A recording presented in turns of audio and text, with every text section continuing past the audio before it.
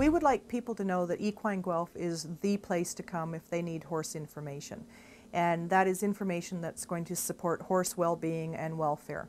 And we are sort of the triage, if you will, where they come to us and we can help them find where else they need to go. Prior to the launch of the website, we had a newsletter twice a year.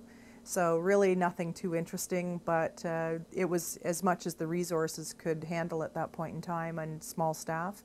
And so now as we've grown, we've been able to increase it to the website, the newsletter, the e-news, and then a variety of seminars. We've increased the interactivity. So we started out very passive with just a newsletter twice a year and a website which really didn't have a lot of information on it other than who we were and what we did. And we have really increased that now to have a lot more information for the horse owner on a variety of topics. We've included the interviews and the videos, and again, trying to engage them into coming into the website and staying in the website by looking at the different places that they can investigate on the site. It came from an educator's perspective as well as public relations, because I want them to engage in the material. And so the more choices they have there, the more interactivity they have there, I feel that it's going to give a lot more information to them. They'll take that away from the website because they've actively chosen to go look at the different parts. With the new generation and with the changes in our society, and also from my background as an educator, I know that a visual approach has a lot more impact than just the written word. So we're trying to get people to see things, hear things, read things, and at some point we may even get them talking about it with blogs and interactive forums. The more interactive you can be, the better impact you're going to have on your audience, and that's why we've gone that way. We do have restrictions though, because a lot of our people are rural based and we don't have high speed. So we very much have to be careful on what we do online. We can't have streaming videos without it being a problem for somebody out on a country phone line. So we're very cognizant of that fact, and that's one of the reasons why we try and blend the approach. So some videos, some text, some printed materials, so that people can still access our message, but in a variety of different ways. We're actually looking at changing that to a two-way system down the road, now that we've got a lot more interactivity in it. We'd like to get surveys put up on that so that we can get more interactivity from the industry. We have just launched an economic impact survey, so that's sort of our first foray into that two-way street, if you will. And it's a bit early to see how successful that is, but I think it will be. We've had a lot of interest in that. And we're also looking to get more feedback from the industry on other areas that they want to see information, other tools that they would like for the industry. And so that's just an area we're getting into now.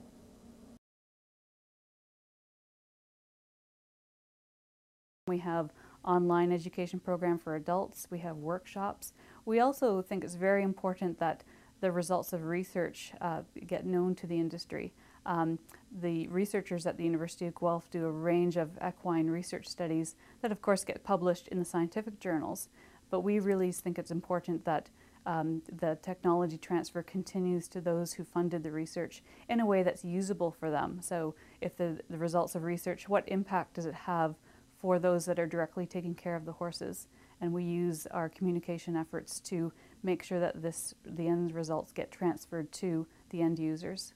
With the equine industry, because there's so many different associations and disciplines, what has a strong impact for one audience may not be of great importance to another audience. So it's really important to decide the information that you want to get out, where to create a targeted group of where you want to send it to.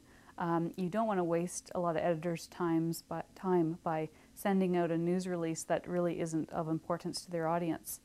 So it really is of importance to create targeted lists, so you know if you, for example, with the equine industry, we have both racing and non-racing sectors. We have both standardbred and thoroughbred racing. If there's something that you know isn't really of importance to, say, the standardbred racing industry, but it is importance to, say, the non-racing industry, it's really important to target your releases so that they're reaching the people that you know that it's going to be important to.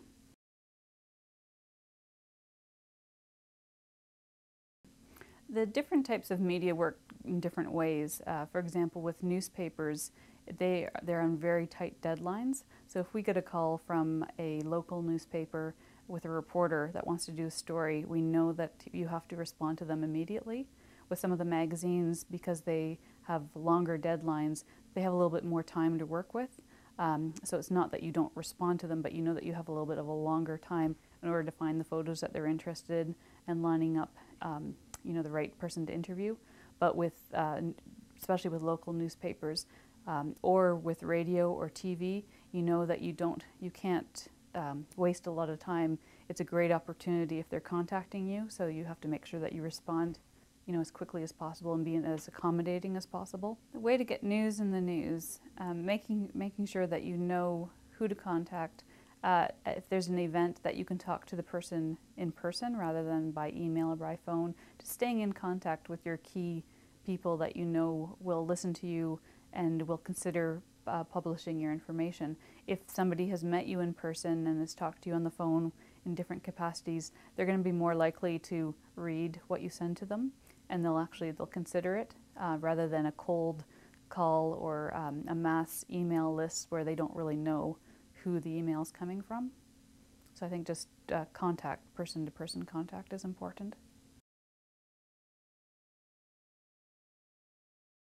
We do pitch ideas to the general media.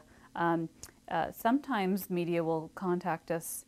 For example, if there's an event coming up that involves horses, they might, at the University of Guelph, because we have such a large emphasis on horses, they might just want to know what is new and upcoming. So there's definitely, the general media might not have something specific in mind, so we can steer them in a direction that we want to promote. For example, an example of steering your story the way that you would like it to go to. Every year there's a large show called the Royal Winter Fair in Toronto. That's every November. Last November, we had some media contact us that know that we're going to be going down with some horse exhibits. Last year and this year, our big emphasis is on safety on the farm. So children's safety, not just with horses, but with farms in general. So that was a great opportunity to steer them towards this concept of being safe on the farm. And we were able to make sure that that was the emphasis in terms of both the stories and also the photos that were taken. So they were looking for horses in general, horse exhibit going to a large agricultural fair. And we were able to steer it towards what our focus was in terms of that programming for that year.